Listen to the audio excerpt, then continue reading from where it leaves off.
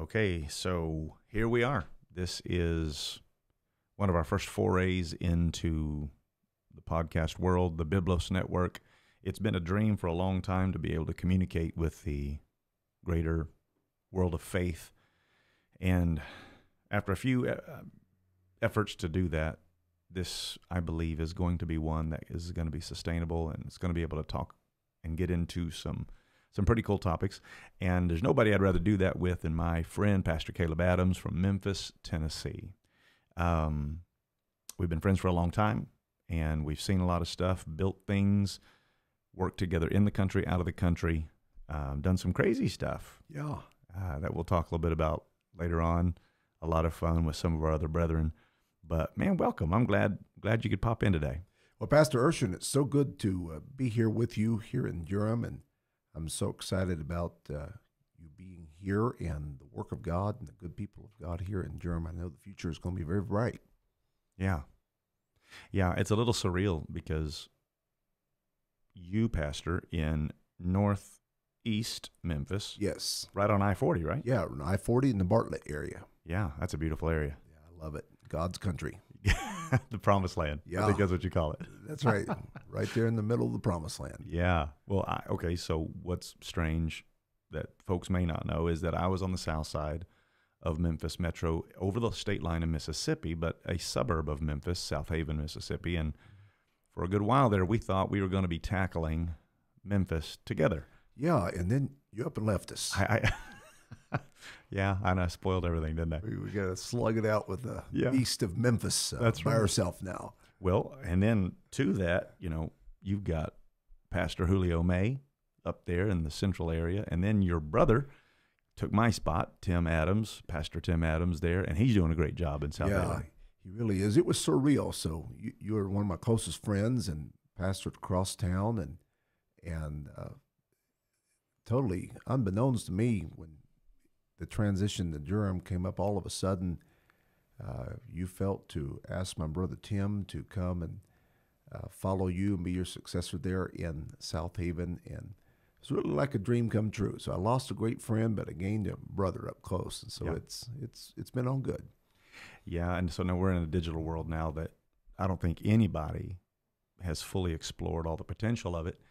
But here, because of podcasting ability and broadcasting and streaming ability, we're able to collaborate on a lot of stuff. Right. Do a lot of stuff. So in Memphis, you took over in the Fraser area, Yes. and you built the church. God blessed you. And I mean, people are coming to church like left and right in Fraser. Great revival, great growth. But you outgrew your facility. You were really Right. constrained there for quite some time. Yeah, when we took the church, it was rather small. I think there were 33 members when we came in 2005, and shortly after the transition, 13 of those left, and then and that's how that works, isn't just it? a little bit later, a few more died, and so it was pretty slim. I often remind the church that on a typical Sunday morning, you could drive a Mack truck right down to the middle of the sanctuary and not hit a single soul. Yeah. And so that's where we were. The area was very depressed area, a lot of poverty, A lot of crime, a lot of crime. which is lot a of crime. challenge. That's a challenge for a church because when Yeah. folks come to church, It's huge. yeah, they don't want to be afraid they're going to get mugged or something like that. Right. And people were afraid, and it was a legitimate fear, too. They had good reason, didn't they? But we jumped in there, and that's what we had to work with, and God helped us and gave us revival, and so we grew in spite of it. I believe you can build a church right at the doorstep of hell. Yeah. If God puts you there, it doesn't matter where you're at. You can build it and grow. That's interesting. Fort Myers was like that. Fort Myers Is that was, right? Yeah. Our location before Pastor Williams took it, and he's done a great job following us there as well. Before that, though, it was a tough area. A lot of crime, a lot of dynamics there. Yeah. And very similar. People were afraid. They were concerned. They were worried about some things. And there were some folks that said, you can't build a church there. Is that right? Yeah, you can't do it. And they kind of were a little disparaging about it, I guess. Yeah, well, you proved them wrong, and Pastor Williams is continuing to prove them wrong. He is. He is. So the point being, you can't stop a God-called person, That's right. even in challenging circumstances. That's So right. now, so you're on the east side. You're right there on the highway. When you drive by, I've driven it by it many times, and you have a beautiful facility on the north side of the highway. And two things would occur when I would drive by. First thing was, thank God for what He's provided, the vision, the provision, the kind of a mindset that says we can do it, and then God does it through you guys. Yes. And then the second thing was just a little pang of jealousy watching you just blow up and just blast off to the moon. It was awesome. How funny. It was good, man. It's awesome to watch it happen. So you guys are off to the races. Yeah, we're off to the races. So we moved into our new building on the first Sunday of 2019. And so now we're, I guess, almost all the way through 2020 now. And not quite 2 years. And it's been a really, really good 2 years. We had people start getting the Holy Ghost the first week. Just right out of the gate. Yeah, 70-some people received the Holy Ghost the first year we were in that new building. And this year started off at a bang. Quite a few received the Holy Ghost in January and February. When COVID hit, we had to shut down for 7 weeks. We baptized a few people in the shutdown, but it did, for a while, it stymied the flow of conversions that we were seeing. But since we've opened back up, things have been popping pretty hot the last several weeks. I think we baptized 6 people last week, and we've been having a number of people receive the Holy Ghost, and so good things are happening. And the visitor flow, we have never seen a visitor flow into our services like we have been seeing in the last few weeks. All these denominational churches are shut down still, Yeah. and people are wanting to go to church. Isn't that amazing? Yeah, so our doors are open, and if God be our helper, we don't intend to shut down again.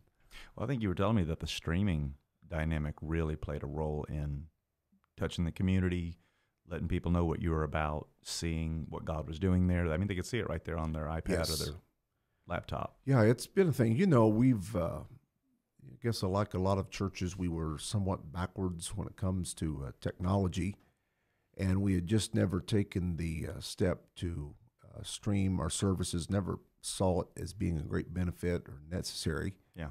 And during the shutdown, it was something we had to do. We had to figure out how to do it. The first week of it, it was just exercise and survival at the time. And we were overwhelmed during the few weeks that we were shut down at how many people in our community, people that don't go to church, started viewing our services and listening to the preaching, and started getting feedback from it. And when we opened services back up, we just have continued to live stream, and every single service, we have a fairly large amount of people that view the service before the week is out, and we have a lot of visitors that come to church as a direct result of us live streaming the service. So it has been a tremendous outreach for us. Yeah. Yeah, I can see, and you're gonna have to do some remodeling or something, because I was there. We had some One Life meetings Yes. that you and Pastor May and myself were pushing for and providing for the area, and it was back then. Yeah. And I mean, like standing room only, people standing around the back, that was happening. It was a special event, but your church was pushing those boundaries. Well, now with this growth you're talking about, you're going to have to bust out walls or something already. Yeah. And you're 2 years into your building. I know we've already started making plans. We'll be meeting with a contractor next week to knock out the back wall and try to put another 120 seats or better into the sanctuary and just keep pushing forward. Well, God's going to do it. Yeah. He's going to do it. Well, I'm really excited about what you're doing here in Durham, and also I'm excited about this podcast in Biblos. And I'm a little bit new to the world of podcasting, and I thought it'd be good if you take a minute just to share with me how Biblos come about and what is it about. Well, what we're striving for with Biblos is a way to effectively communicate biblical dynamics. And Biblos literally means the book. It means the book. And when I say the book, I mean the Bible. There, even among Jews and among Muslims, there's a commonality in that they will call us the people of the book. Oh, I like that. The people of the book. So Christianity is at a pivotal point, and publicly, there's probably a larger level of mistrust in terms of how people view some aspects of Christianity, and I think that's because it's been distorted. And we've gotten into a commercialization. We've gotten into a misguided profiteering by people who claim to be one thing and maybe they don't really live that. So to be biblically centered, Yes. to truly love the Word of God, the Logos, Yes. and the Rhema, the Greek terms that capture the essence of the book. That's what we're trying to do. And there's been a couple attempts that we've made. We had another attempt where we were starting to put out some material under the banner of My Kingdom Living, and we've done some stuff with Issachar. But this one was something I wanted to do here in Durham that would be able to grab a hold of what I've always hoped to do and connect with like-minded people like yourself and others that have a passion for the Word of God. You love the Word of God. Bishop Godier here in Durham built this church on the Word of God, as opposed to, and when I say that, I know people assume that, well, aren't all churches like that? And actually, the truth is, a lot of churches, they can put the emphasis on music. Right. Right. Kind of a music worship orientation, or they'll build a lot of connect points. That's kind of a buzzword today, connect point, connect this, connect that. And the idea is keep people busy, get people involved, and that's how Yes. your church can... Activity centers. Activity centers. And then kind of like a social goodness approach where, you know, we're gonna go out and we're gonna give stuff away to people, and that's how you build a church. Well, I don't think those are the core of the church. And we do those things, and they're a part of what we do, but they're not the core. The core is the Word. That's right. And it is the one thing that'll never pass away that Jesus described. So there's a love for the Word. And when I say the Word, I mean the Scriptures, knowing the Scriptures, falling in love with His Word and Him, the Lord, and understanding some of the Greek and the Hebrew dynamics and even some of the Latin that is behind it that brings us to why we do what we do, why we live how we live. Apostolic Pentecostals are some of the most unique people on the earth. Yes. And you're one, and I'm one. And so a lot of people that are going to be listening to this are Apostolic Pentecostals, but some people are going to be tuning in and saying, who are these guys? What is this all about? And so I want to be able to give them a voice and be able to interview people and discuss some topics that are very relevant. So that's what I hope Biblos can be. Oh, yeah, it's tremendous. So if I'm understanding right, it's going to be yourself and other guests, and just take biblical concepts and have frank discussions about our doctrine and to affirm the things that we believe and things that identify us as Oneness Pentecostals. I think it's tremendous. Yeah. See, the fact that we're oneness is huge. Yes. In Christendom, there has been an antagonism between what they call Trinitarian thought and the Jewish communities and the Muslim communities, to the point that Jewish and Muslim people throughout the centuries will outright reject what has been presented as Christianity because it's seen as polytheism. Yes. Like there's three people in heaven dialoguing, and that is an abomination. And they have a point. Yeah. They have a point. Yeah. So in the world of Christianity, oneness Pentecostals stand out because we know that God is numerically one. Yes. And that may not be a big deal to some folks. They may not think it's a big deal, but the Bible says there's no greater commandment than hear, O Israel, the Lord our God is one Lord. That's right. And so for any of our Muslim friends or our Jewish friends that are tuning into this, guys, there are Christians who know that there's only numerically one God. And I hope that we can explore some of those dynamics and really create a strong apostolic oneness identity. It's tremendous. So, okay, well, there was a couple things I wanted to dive into in this session, and one of them was I can remember one of the first times I heard you really preach. And you, if I remember right, I wanted to say it was at a summit, and you preached a message on not seething a kid in its mother's milk. Oh, yes, I remember that message. Yeah. I think it was titled The Culture of Life. Culture of Life. It was an amazing message. And seethe is an Old English word for cook or stew, and kid is a small goat. Old English, for those that aren't familiar with the Old English, Shakespearean language. But basically, when you cook, this is part of the law. This is part of... Yeah, the Mosaic law. Thou shalt not seethe a kid in its mother's milk. Don't take what was intended to be a source of life and make it the instrument of death. Isn't that something? Yeah, it's a powerful concept. Well, so somebody's reading the Bible and they read that, they just go, well, that's a weird deal. That must be, well, I don't even know what that means. And they just skip on past that. A Gentile would do that. A modern day American would just kind of jump over that. But the principle.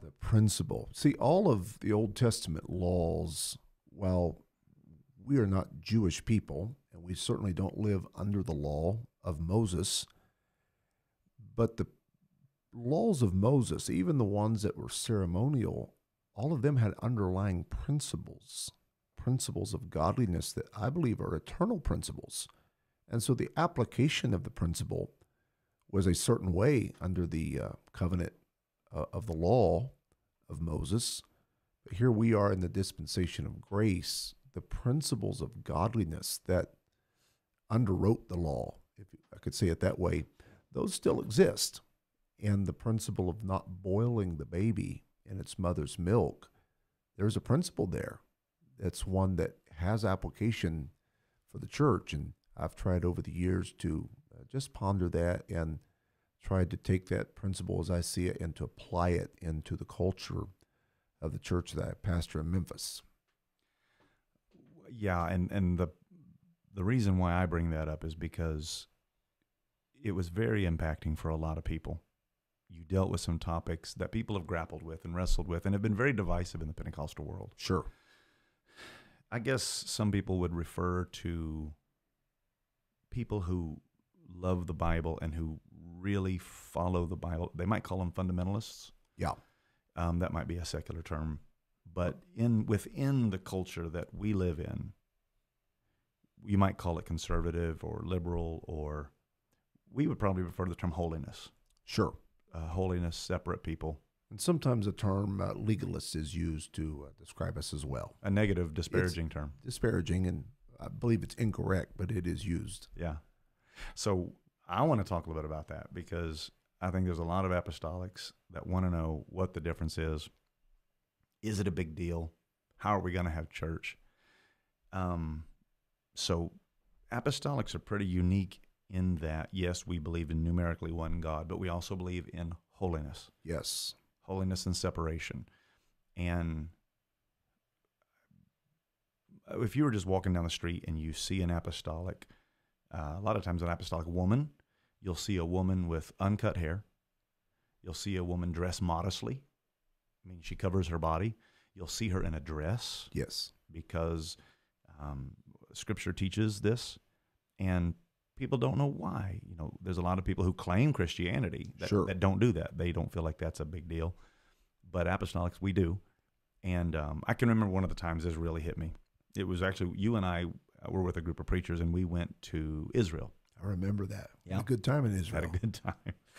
And while we were there, I saw something I had never seen. I'm used to living here in the United States. And when you live in the United States, you can live kind of in a secular bubble. Right.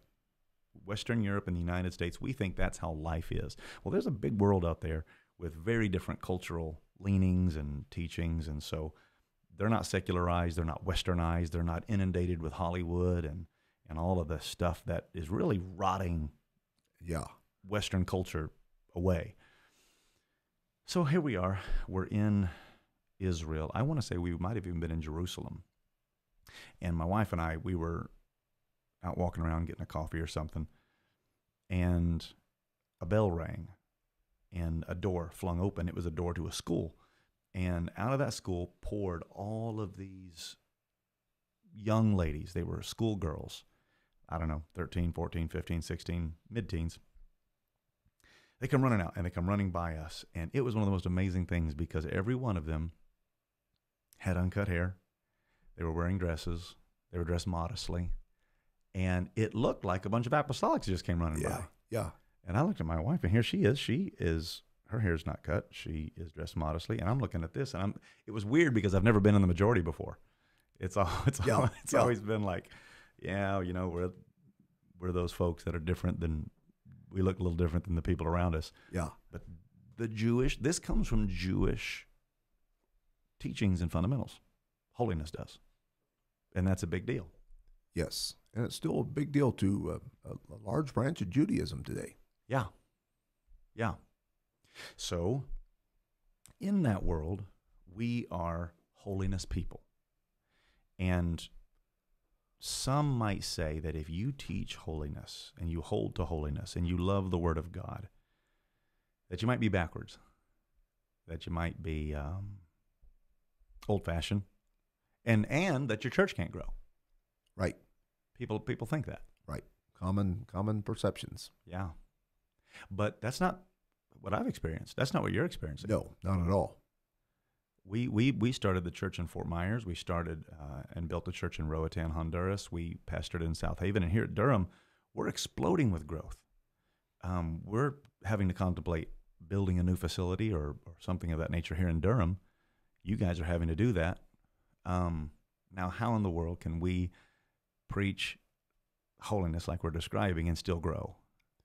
Yeah, that's a tremendous question. You know, a lot of people, as you mentioned, view holiness teaching, in particular, our positions on separation from the world and things we teach that we would call holiness standards. Many people view those as prohibitive of growth. And there's a lot of reasons for that. And granted, some people, we have to admit, are failures as a movement. There have been a handful of leaders in the broader apostolic movement that have presented our position in a mean-spirited way or done it in a ignorant fashion. And so we have to admit that. But we have to also admit that that is not the majority. The people that are mean-spirited and unkind regarding any of our positions on holiness, those are so far in the minority. You take a random sample of an apostolic pastor that loves the Word of God, you're going to find out they very much love the Bible, they love God, and they love people. They love people. And they're very sincere in the things of God. So to portray teaching on holiness as being mean-spirited and contrary to growth is not a real, true, or honest argument. And it's just my thought that it's hard to have real, sustained, authentic growth without having a lifestyle of holiness and separation and consecration unto the Lord.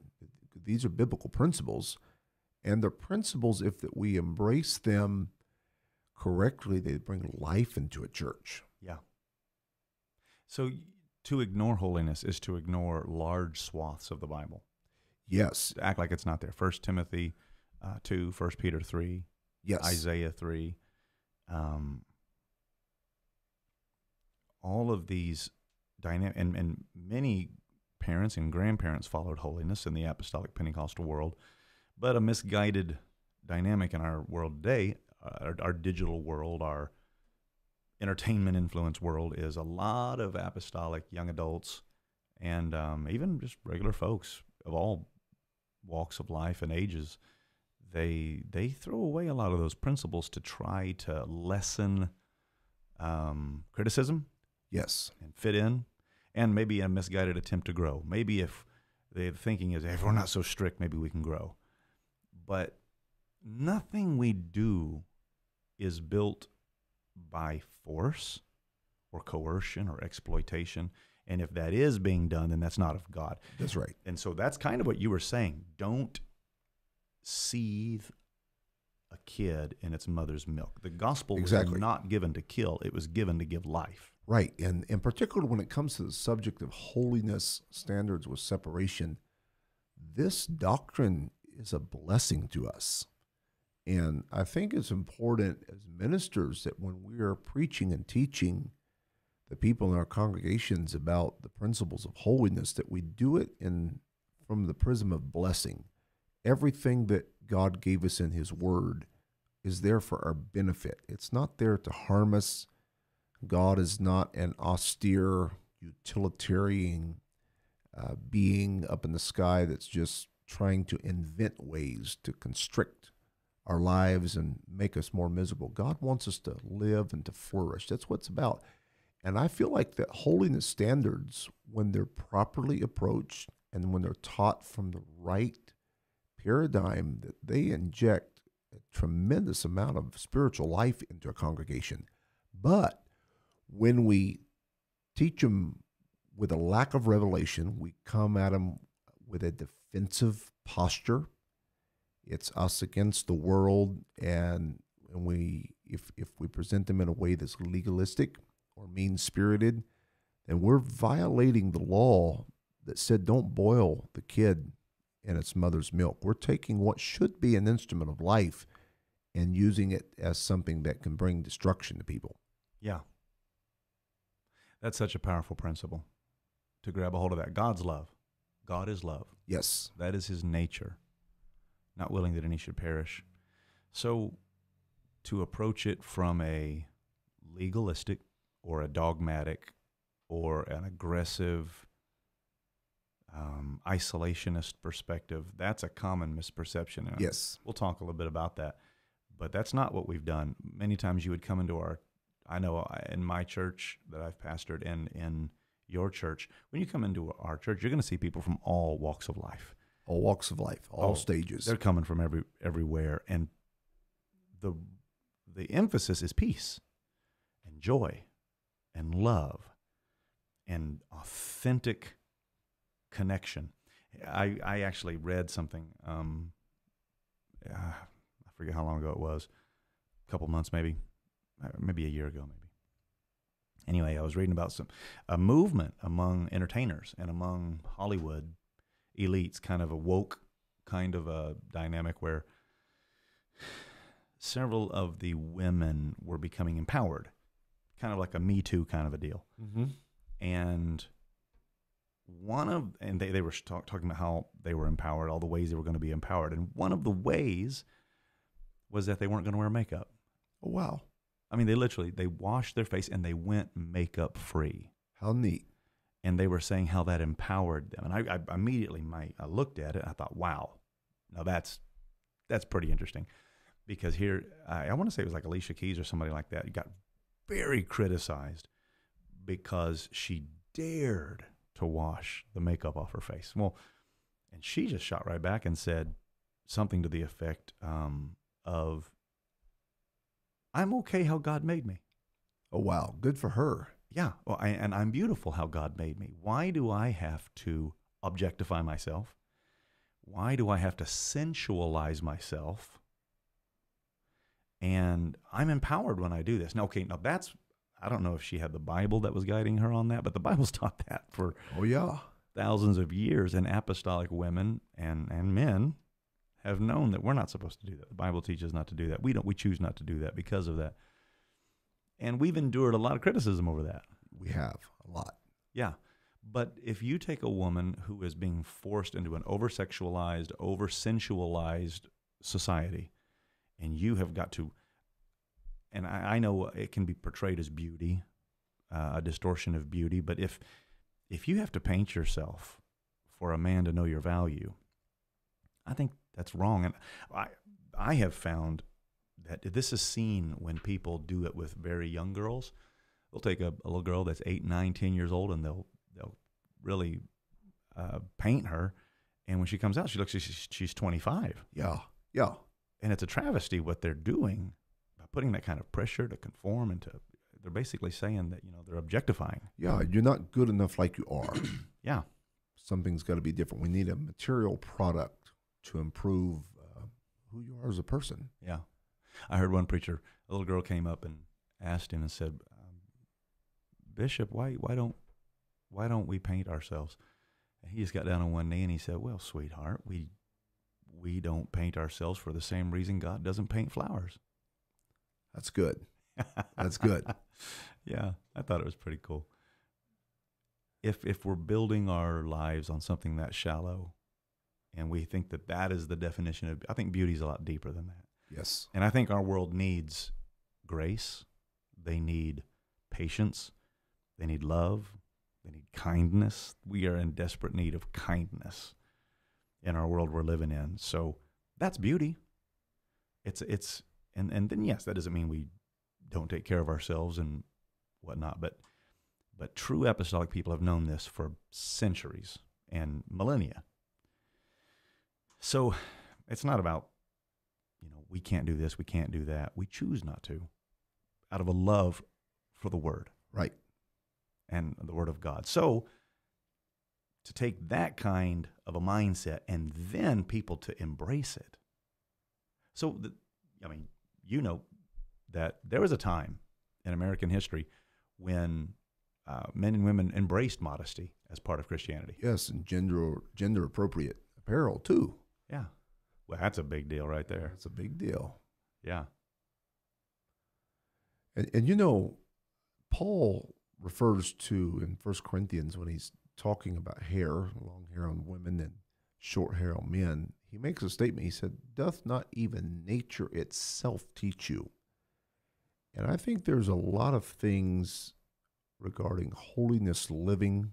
If we're full of the Holy Ghost, we don't even need the Bible to totally teach us that. Obviously, we need the Bible, but nature lays a foundation for these teachings. Yeah. Nature teaches us that a man should look and act like a man, dress like a man, and nature teaches us that a woman should look and dress like a woman. And then, of course, the Bible is reaffirming what nature is already teaching us. Okay, so we're talking about this from a positive dynamic. Yes. There are people who will take that and make it a list of rules and will hurt people with it. Right. That's legalism. That's legalism for Phariseeism and a bunch of, it makes it a list. It reduces a heavenly principle that protects people and provides a very positive atmosphere. And it reduces it to just a bunch of stuff you do. Yeah, it reduces it to action, and then it becomes performance-based religion. And underlying that approach to holiness is that we are saved or lost based on what we are doing instead of us being in Christ. Scripturally, when we're born again, when we're baptized in Jesus' name and filled with the Holy Ghost, we are placed in Christ. And we have a righteousness that is not our own righteousness, it's imputed righteousness. And so we stand in his righteousness and we are accepted. I read one scripture just the other day that said he made us accepted in the beloved. In the beloved. Yeah. So we're not accepted based on what we do, we're accepted based on our position. In Christ. And when I'm in Christ and I embrace my position in Christ, then a godly lifestyle is an outflow of who I am. A godly lifestyle is not achieved by taking an arbitrary list of rules, even biblical rules, putting them on the wall, and then me trying to live up to them. That was the problem in the Old Testament with the law. Paul said in Romans that the law was weak through the flesh. It wasn't that the law was weak, but the breakdown of the whole system of the law was the flesh was never able to rise up to the standard that the law set. And the only way we can satisfy God's righteous standards is by being filled with the Spirit and having the imputed righteousness of Christ and having that new nature. And out of the new nature comes new behavior. And so when we teach holiness standards, those teachings need to just simply be directing and shaping and informing the new nature and the new behavior we have. They are not a means to obtain a new nature and to in and of themselves produce new behavior. That's an inward work of the Spirit. Yeah. But the legalist doesn't understand that. Legalist thinks it's all about rules. And typically people that approach holiness standard from that standpoint, they have no personal revelation of the underlying principles of holiness.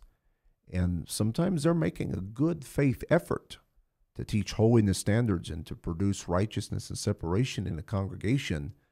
But because they're doing it backwards, they get the rule, they get the application first, but not much more than the application, and they never get the principle behind the application. It produces a lot of self-righteousness. And anytime you have a church that's full of self-righteousness, you have a lot of unrighteousness. Yeah, filthy rags. Yeah, exactly. So that's the milk of the Word of God being used to boil people. Yes. You are doing violence to a life-giving nature. So the culture changes. It becomes a culture of death. Yes. So what should have been giving nourishment, what should have been helping people grow and mature and become what God intended them to be, it becomes an instrument of death. Yes. So it's a bunch of rules. It's a bunch of thou shalt not, don't do this, can't do that. We're watching you. We're better than everybody else outside. We have, and churches like that tend to be very small. They tend to be authoritarian. They tend to be very abusive in how they approach holiness.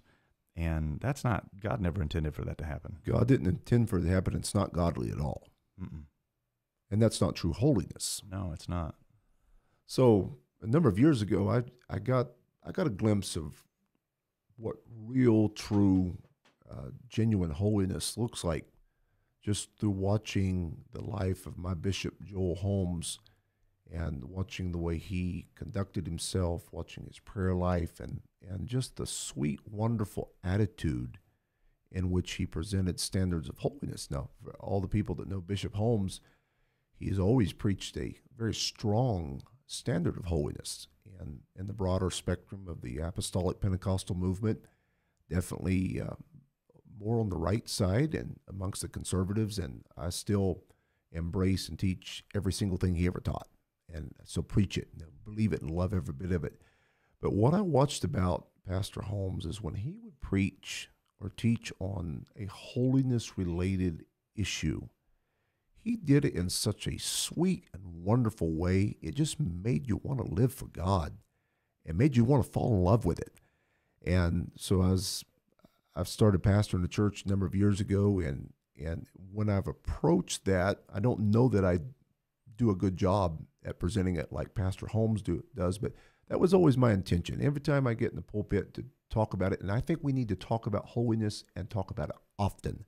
I believe standards need to be taught and preached on a regular basis. I do not subscribe to the people that say that they're a barrier to growth or they run people off. I think they draw people in when they're presented correctly. And so I'm a huge advocate for a pastor, first of all, getting a revelation of what you believe. Yeah. What's the Word of God teach?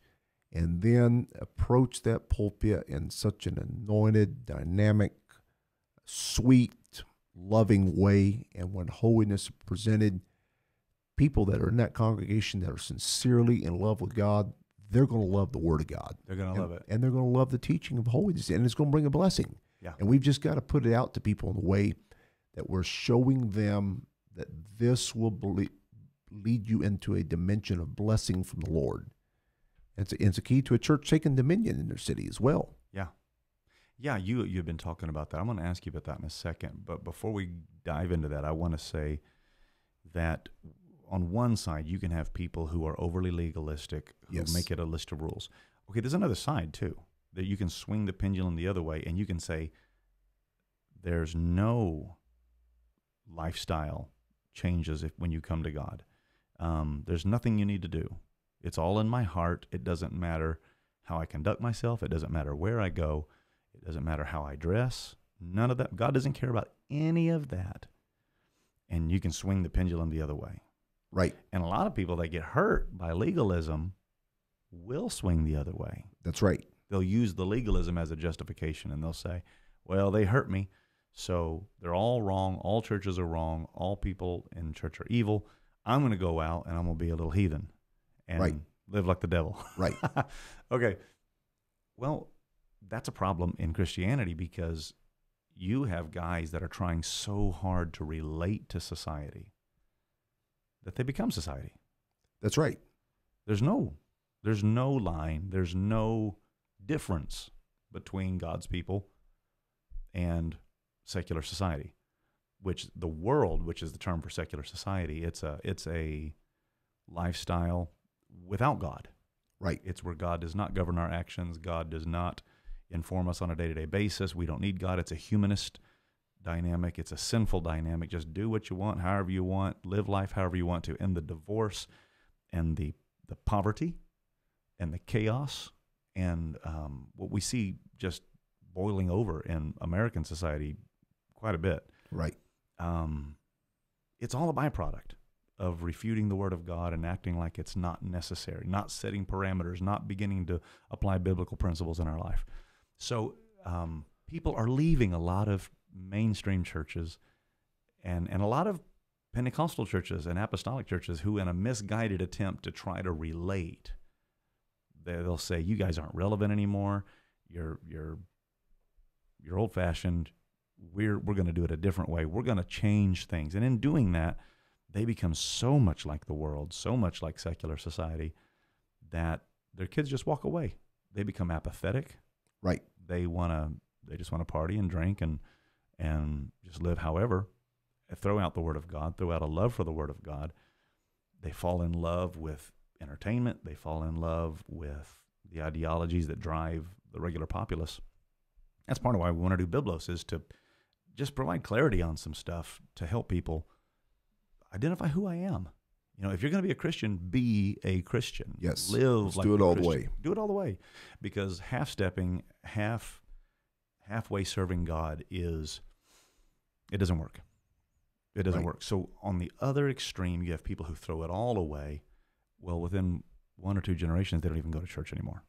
They don't serve God. They don't love God. Or if they do, it's a very token, marginal, lukewarm application. Nothing like what or maybe their grandparents used to be. Right. Right. So that's kind of the two sides. Yeah. You know, it's and both sides have the exact same problem. It's carnality and lack of revelation. That's a good point. When you have carnality and lack of revelation, you'll go to extremes on one side or the other. And there are very real extremes, and holiness people are not extremist people. Yeah. Biblically based people are not extremists. We might be labeled that by some, but we're not. Yeah. Okay, so here's an interesting point. Everybody has lines. Yes. So to throw out all lines, you know, when they reject God's lines and God's ways, they say, well, we don't need that. So they choose things arbitrarily based on their own human reasoning rather than the Bible. Right.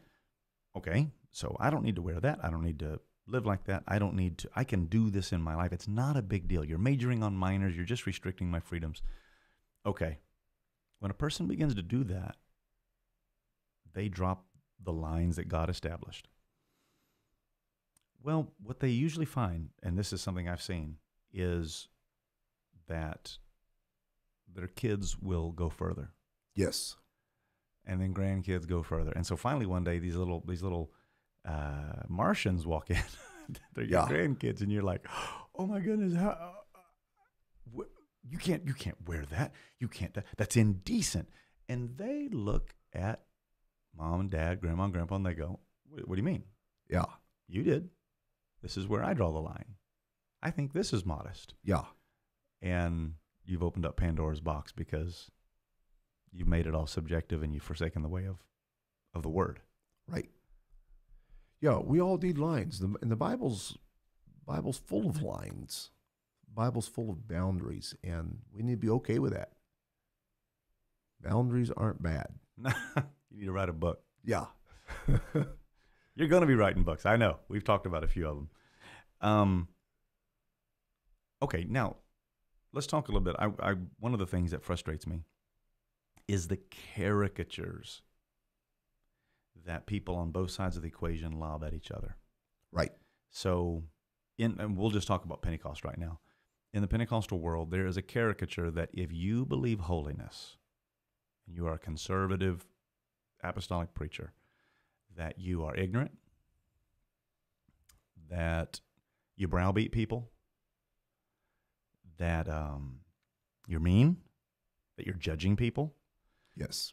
Because they'll take a group, a fringe group, where that does happen, and they will then take that and caricaturize every right conservative preacher that way, and every conservative church that way.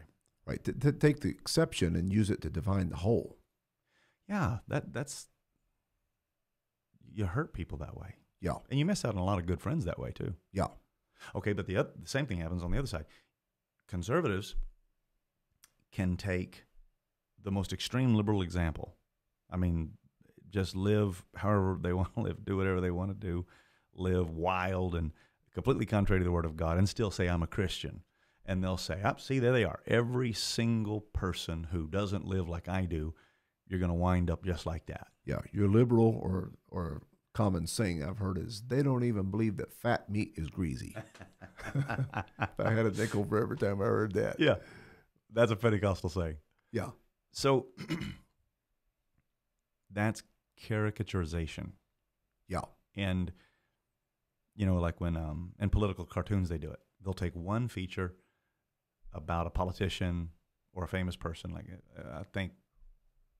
Like a big red hairdo that's just massive. Yeah. I think like when George W. Bush was president, I think it was his nose.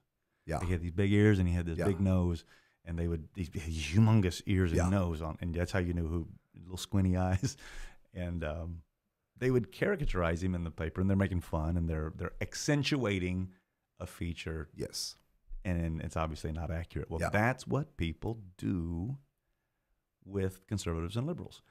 They, like, there's a lot of people that think that I don't wear colored shirts.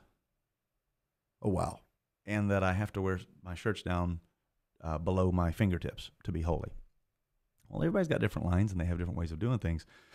But, you know, it's not an ignorant dynamic. We believe in education. Very much so. Very much so. We need to be educated. We believe in entrepreneurship.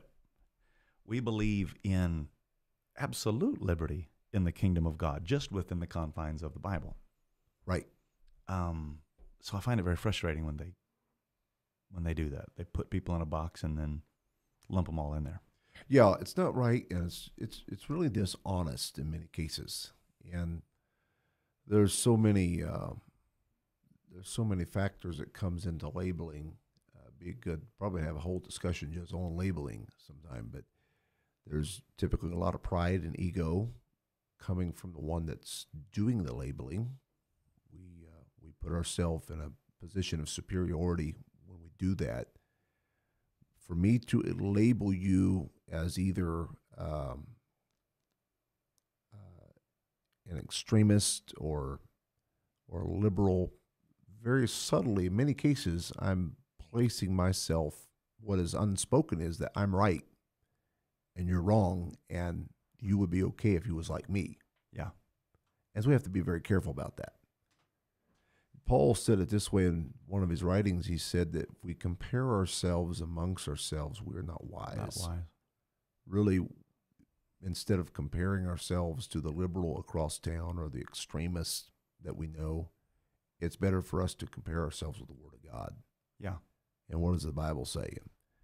When I start looking at all of what the Bible teaches and how I really am, I realize I still got a lot to live up to. And it kind of knocks the wind out of my sails when it comes to wanting to critique everybody else. Yeah. Yeah. Yeah, I couldn't agree more. When you take a position of humility and love, then people grow into holiness. Right. You know, I don't teach people holiness before they have the Holy Ghost. You can't be holy without the Holy Ghost. Right. And a prayerful life where you crucify the flesh and you resist your base human nature and you overcome your own wickedness within by the power of Jesus Christ. You walk in his righteousness on a daily basis. You don't want to live just any way. You want to live according to the word of the Lord. Right. And the peace that comes out of that, the strong marriages that come out of that, the godly children that come out of that, the heritage, the legacy that comes out of that those are powerful dynamics that you unleash when you do that. Right. So how in the world can we preach holiness and follow this like the Scripture teaches and still grow? I want to dive into that here in just a minute, but before we do, we were talking a little bit about, is it Roger Bork or Robert Bork? Robert Bork. Robert Bork. Okay, Yeah. so he wrote the book Slouching Towards Gomorrah. Yes. Powerful book. I mean, and it's one of the reasons that highlights pretty well why we don't move off of God's word. That's right. We don't want to move off of positions we've made in holiness. Because if we do, we begin to move towards society. Right. So it creates, if we have Abraham on one side of the spectrum, on the other side we have Sodom and Gomorrah. Those are some metaphors people can readily identify with. If those are the two sides of the spectrum, we want to stay away from Sodom and Gomorrah as much as we can. Exactly right. We don't want to live like that. We don't want that lifestyle. We don't want the chaos and the pain and the addiction and all of the terrible things. And in Sodom and Gomorrah, Egypt, Babylon, the Bible has a lot of metaphors for sinful places. Figurative cities. Yes. Well, when people begin to play around with holiness and begin to forsake holiness and try to relate or try to, if you'll come to church, then this isn't really that big a deal. When they start doing that, they start slouching towards Gomorrah. Yeah. The Bible says that Lot pitched his tent towards Sodom before he ever got to Sodom. Yeah. And so he's leaning that way. Yeah. Yeah. That's a big deal, because when a church does that, they're closer to Sodom and Gomorrah than what their fathers were. Right. Or the grandfathers were. Right. So we're seeing the decline of Christianity here in the United States, or what is called Christianity, because people let down on this back in the 60s and 70s, and to try to get a bigger mass appeal and to commercialize the gospel, they said you don't need to be modest. You don't need to make humility a priority. Right. And then pride came in, and vanity, and all the works of the flesh started coming in. Well, you inch closer and closer and closer until, like Lot, one day you wake up and you're in it. That's right. Yeah, and the irony is, we can only surmise what Lot was thinking when he went to Sodom, but Sodom probably offered more appearance of prosperity. Lot somehow thought, Well-watered plains. Well-watered plains, I'll be better off if I go there. But he stuck around Uncle Abraham and hitched on to some of that blessing that God was going to let flow through Abraham. He would have ended his life with so much more abundance than anything he could have gotten in Sodom by any means.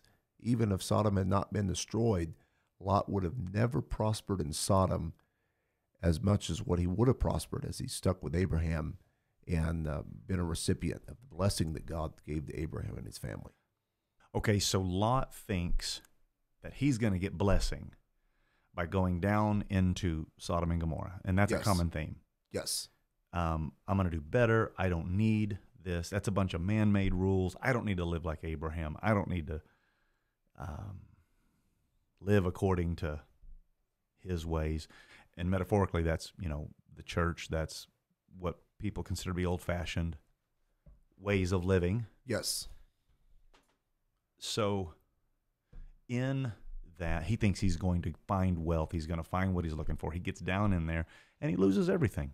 He loses his walk with God. He loses his family. He loses so much. And it's all because if he had remained with Abraham and the promises of Abraham, the dominion and the blessing of Abraham, that he could have had it all. He could have had it all. And I think it's important to understand that the root of compromise usually is distilled down to two things. It's pride and greed. And I think that's why we're warned in the New Testament, in the book of Jude, to not go after the error of Balaam, who for the hope of getting a reward changed the message, or tried to change the message that God gave him. And then when Paul gave the qualifications of a bishop, one of the qualifications is this man cannot be greedy of filthy lucre.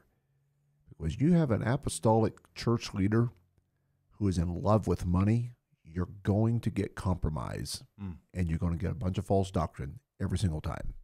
Yeah, so I'm getting pressured because if I don't give what this guy wants that has a lot of money, or if I make people mad, or if I preach something controversial, which the gospel is controversial. It is.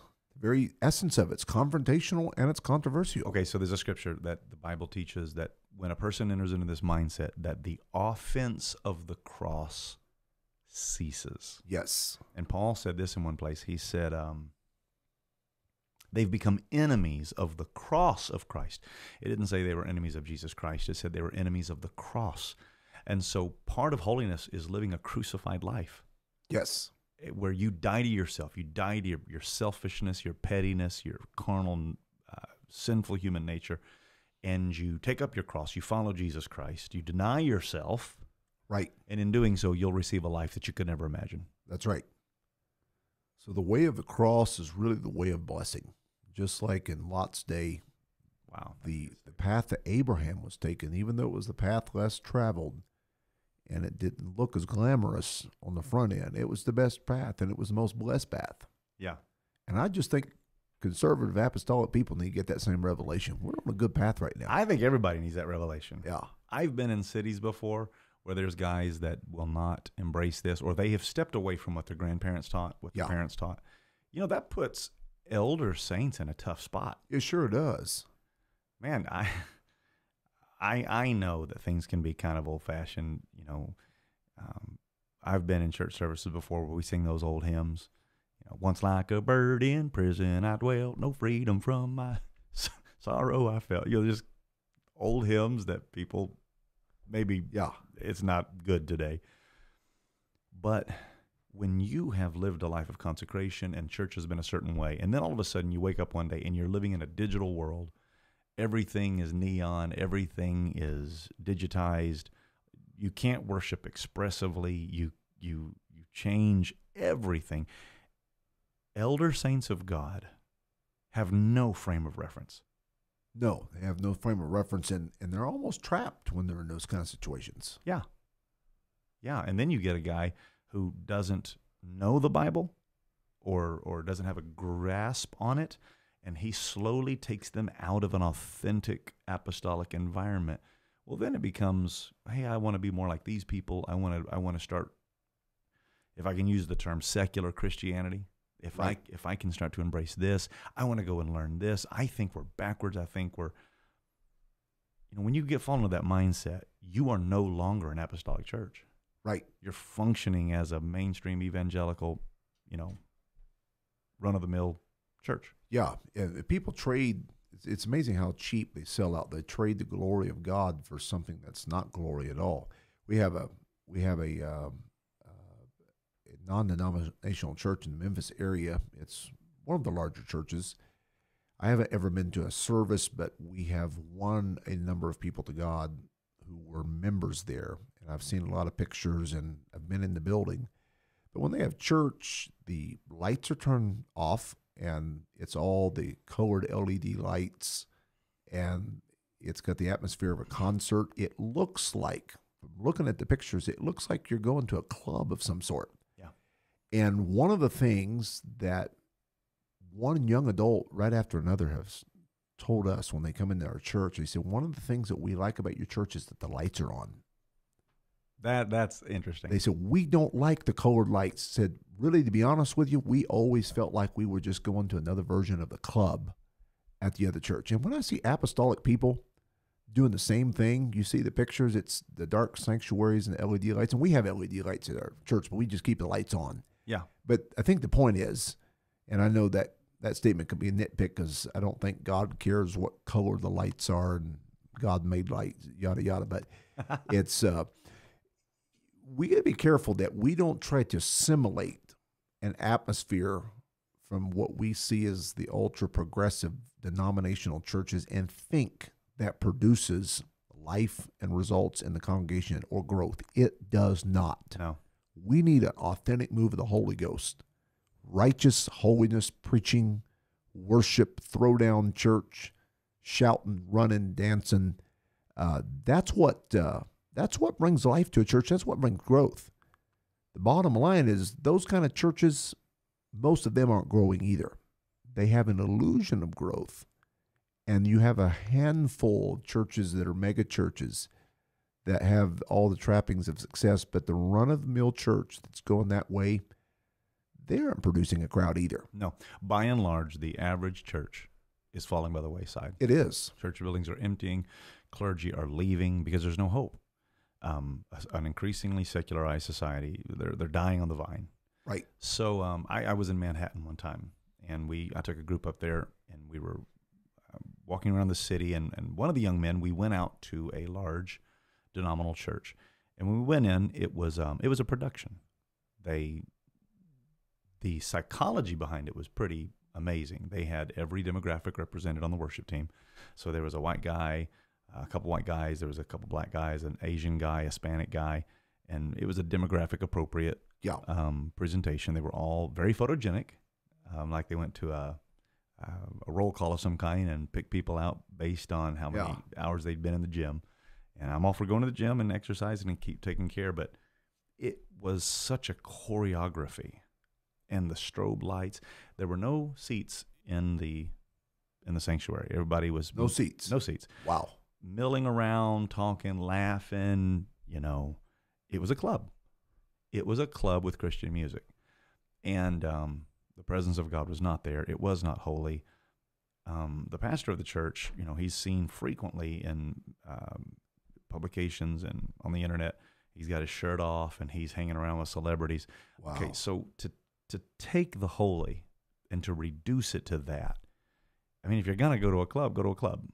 If you're going to go to church, people want to go to church. That's right.